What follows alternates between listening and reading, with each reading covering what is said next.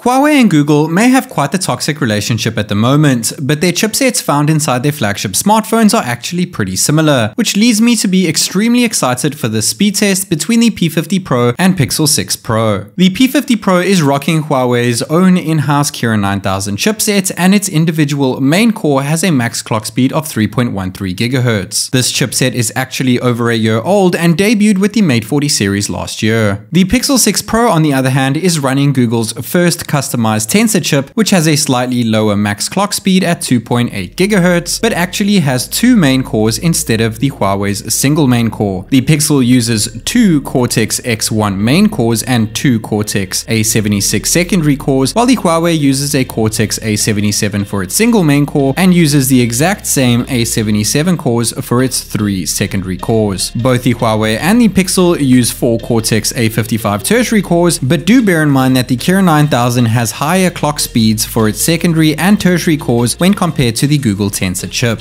The Huawei and Pixel both utilize LPDDR5 RAM and UFS 3.1 storage, but the Huawei has 8 GB of RAM as opposed to the Pixel's 12 GB of RAM. Both devices have been updated to their latest available software updates, that being Harmony OS 2 on the Huawei P50 Pro and Android 12 on the Pixel 6 Pro. While Harmony OS is said to be its own build, do bear in mind that Harmony OS 2 is actually built on the Android 11 framework. Both devices utilize LTPO technology within their displays, allowing them to refresh their screen between 10 and 120 Hz. The Huawei P50 Pro has a screen resolution which sits somewhere between QHD and Full HD, while the Pixel 6 Pro has an even 1440p WQHD Plus panel. I have made sure to disable all forms of battery optimizations on both devices for the 20 apps that we'll be running through today, and I have also made sure to keep the animation scales within developer options set to 1x across the board. I will also be enabling performance mode within the P50 Pro's battery settings, which is lacking on the Pixel device. Round 1 will be all about boot and fingerprint unlock, no Face ID over here since the Pixel lacks it. Round 2 will be about initial opening app speed, and round 3 will be all about RAM management. Using my fingers over here, so to keep things accurate, we're going to pop GoPro footage at the bottom left hand corner.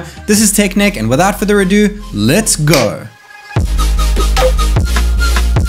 We're going to kickstart round 1 off over here with a simple boot to see which one can power on its device quicker. It is indeed the Pixel 6 Pro, picking up its first point in round 1 with 15.5 seconds as opposed to the crazy 29 seconds on the Huawei device. Now going into the home screens of both devices, the Huawei picks up its first point, refreshing the app icons within the home screen quicker than that of the Pixel. And testing out the fingerprint unlock over here, both of them have optical readers underneath their display, so you have to hold your finger in place for a couple seconds before it actually unlocks. We're not looking at the animations over here, we're just looking at which one is actually triggered quicker, and it was indeed the P50 Pro every single time over there, closing off round 1 with 2 points on the P50 Pro as opposed to 1 point on the Pixel 6 Pro. Going into our first app in round 2 being settings, the Huawei picked up its first points and picked up its second points going into the calculator app, starting off here with a couple first party apps and then afterwards moving on to some third party apps. So far so good for the Huawei with a 2-point lead over the Pixel in round 2. Going into the camera app over here, our third first party app, that being the Pixel 6 Pro picking up its first point when opening up the app.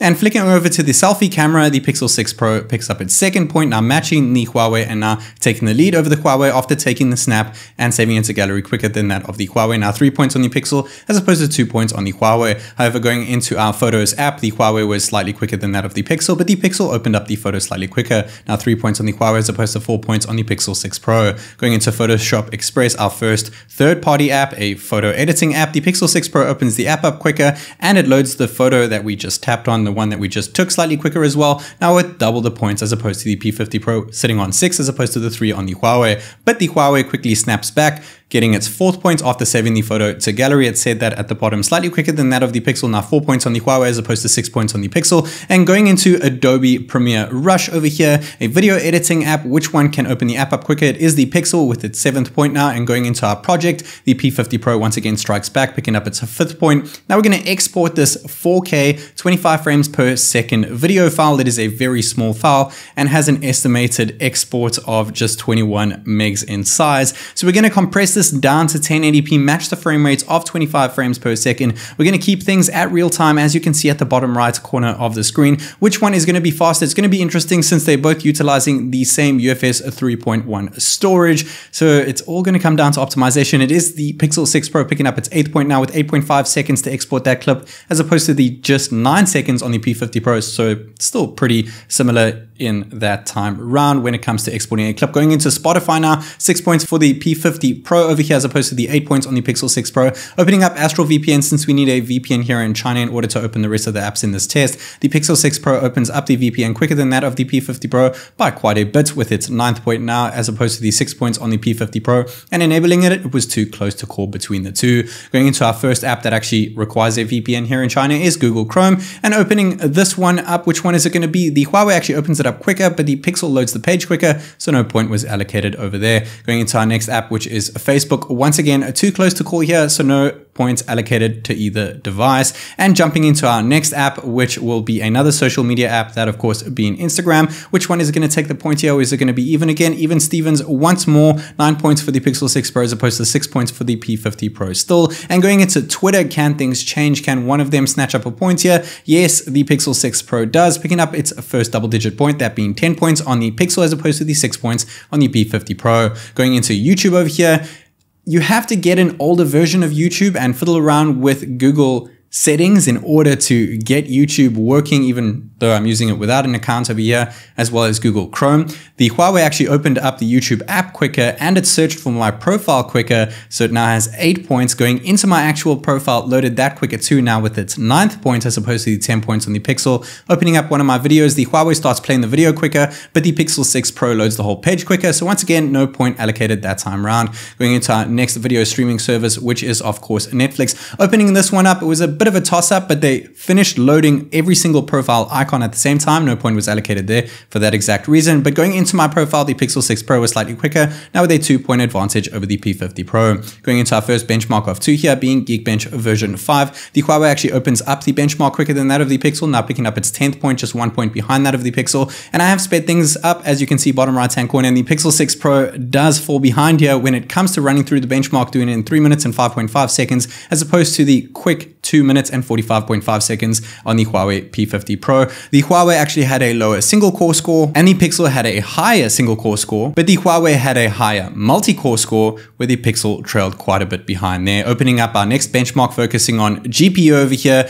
which is 3D Mark Wildlife. The Huawei actually opened up the app quicker, so now it's taken its first lead in this round 2 that you can see over here. And jumping into the results, the Pixel 6 Pro finished a smidge quicker, 0.5 seconds quicker than that of the Huawei, and it only got a 0.2 FPS higher as opposed to the Huawei's 35.5 FPS. We got 35.7 FPS on the Pixel 6 Pro. So pretty similar over there, since they use the exact same Mali GPU, but just with a different core clock. So it's pretty interesting to see these chipsets go neck and neck, because they are so very similar, aside from the crazy 2 main core clocks on the Pixel as opposed to the single main core clock on the P50 Pro. So the P50 Pro, like I said at the start of the test, does have higher clock speeds across the board. Going into our first game over there, that was Subway Surfers. The Pixel 6 Pro picked up its 13th point, and now going into Temple Run 2. Can the Huawei save grace? No, it cannot. 14 points for the Pixel 6 Pro. The only way for the Huawei to hold the lead over here, including its round 1 score, is to open the last 2 apps of the 20 quicker than that of the Pixel 6 Pro.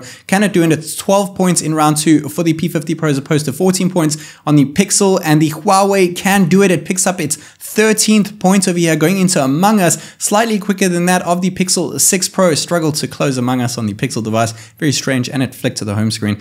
Nevertheless, moving on to the last app over here, can the Huawei do it? I did tap on them at the exact same time over there, but the Huawei seems to have a bit of a touch delay sometimes when opening up an app. No, it cannot. The Pixel 6 Pro picks up its 15th point, going into PUBG Mobile in 17.5 seconds as opposed to the crazy 25.5 seconds on the Huawei P50 Pro. Now, testing out RAM management over here, I only allocate a point if one device keeps an app open and the other one kills it, or vice versa, of course.